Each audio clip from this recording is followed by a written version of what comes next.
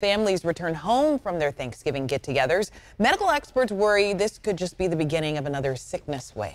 ABC 10's Bridget Viorlo joins us live from Sacramento. So, Bridget, what should people be doing right now to keep themselves healthy? Conchetta, Bria, doctors say simple preventative measures like frequent hand washing can really go a long way in staying healthy against what doctors are calling a triple-demic, a combination of flu, COVID, and RSV all happening at once. In Sacramento area hospitals already seeing a surge in RSV cases, something not seen in several years, due in part to COVID-19 measures, what they say is starting to make a comeback. This as the CDC is reporting about half of the states are reporting high or very high flu rates at their hospitals in addition to COVID-19 spikes. So it's very serious what they're looking at here, and it's why if you're one of the millions of people coming home from the Thanksgiving holiday, to really keep a close eye on your symptoms and to stay vigilant.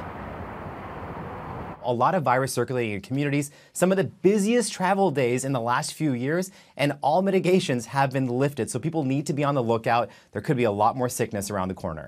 We think it's incredibly important as we head into the holidays for people to update their immunity, get the new COVID vaccine, get the flu shot. It's a great way to stay safe and healthy this holiday season. And if you're showing any flu-like symptoms, the doctors urge you to take a COVID test just in case and also isolate yourself.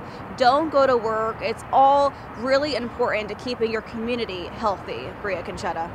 And we talked the community. How full are our local hospitals right now, Bridget? Well, Conchetta, nationally, hospitals are saying they're overwhelmed right now with a mix of these respiratory illnesses all happening at once. And about 78% of pediatric hospital beds right now are full. So that is trickling down to the local level. We'll work on getting the specific numbers for you throughout the day, but it is inching up and is having the medical community on edge this morning, Conchetta. Yeah, this triple-demic really hitting everyone pretty hard. And if you've traveled, a good idea to maybe take an at-home test to make sure that you're healthy and not spreading any type of virus. All right, Bridget, thank you.